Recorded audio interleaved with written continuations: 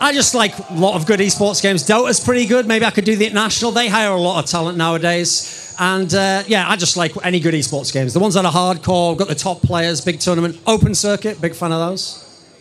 And I need to ask you about the legacy of esports, because as an esports historian, you're part of that history. And of course, today we're in a way looking forward to the future. What do you think that future holds?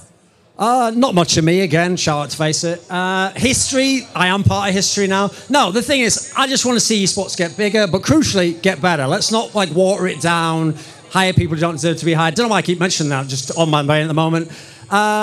Yeah, I'm just looking forward to like more internationals, more world championships, more majors. I think it's getting bigger.